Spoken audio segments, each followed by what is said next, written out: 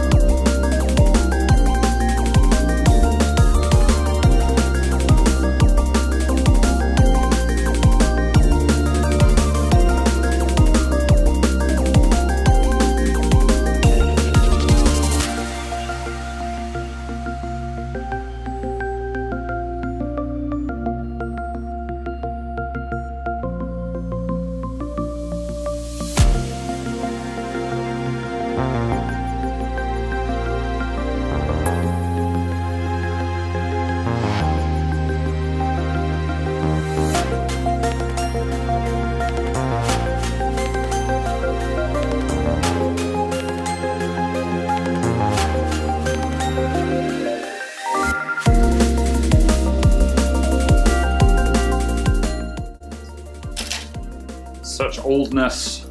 Okay, that's what we're here for.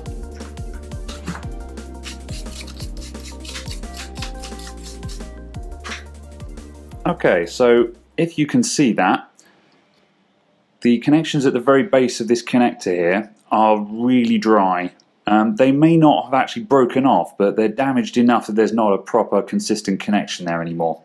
However, just a bit of solder on the end of a soldering iron at the base of those will just fix those dry joints. So that's what we're going to do now. So I'll get out the soldering iron, warm that up, and it should be that simple.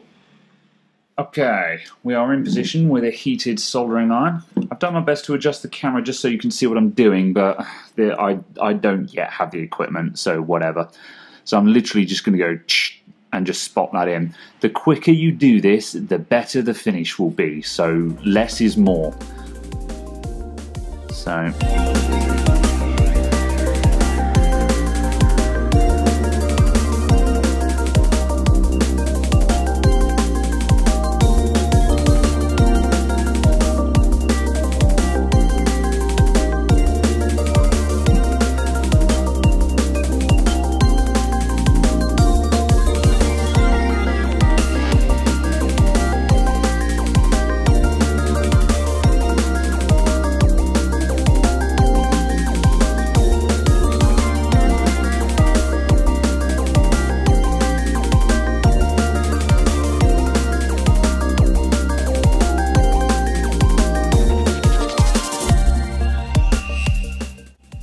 so far I'm managing to do this without frying any of the components, and we've got quite a few nearby ones.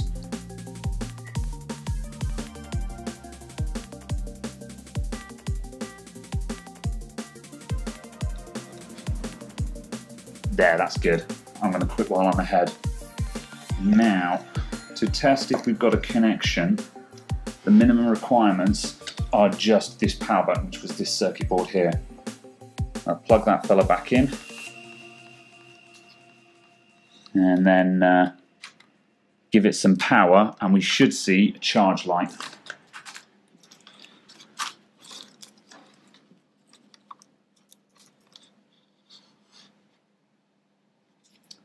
There we go. And if I just turn that round, that's the charging light. It's flashing at us because this battery is goosed. However, the point is there is power. So I'll just pull that back out again. Now, one thing I am going to do, because this is all dry joint and all horrible stuff like that now, I'm going to strengthen that with a hot glue gun. So I'm just going to get out my glue gun and I'm just going to go around the edges just so there's another little bit of reinforcement there. I don't know how much of a difference it makes. The only way to know is to test to destruction, and I don't really want to do that because it just means I've got to fix it again. So we're going to get the glue gun and just give it just a little bit of reinforcement around the edges just so it will hold as much as possible. Okay, so the glue gun is warmed up and I'm literally just going to go around the edges. So whoop. I'm fairly indiscriminate with these things, to be honest. The great thing about glue guns is that you can always remove it if you get it wrong. Whoop. There we go. Now I've strayed a little bit near to that screw hole there, so I'm just going to push that back.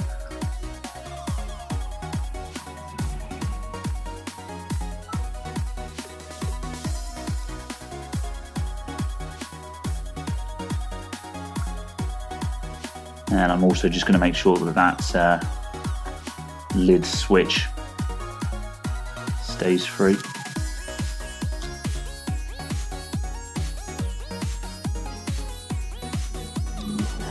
There we go. Okay, now we're just going to start reassembling.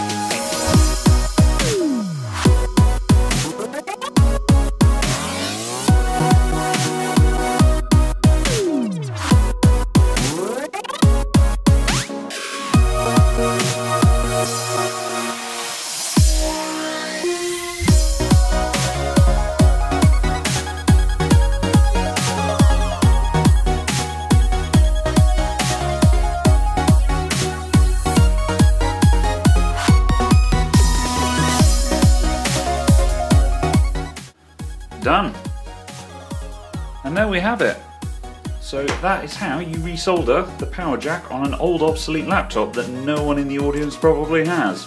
So I hope you enjoyed this video and I shall see you all very soon. Stay tuned for an update video on where I'm going with this channel and stuff. Goodbye for now, thanks for watching.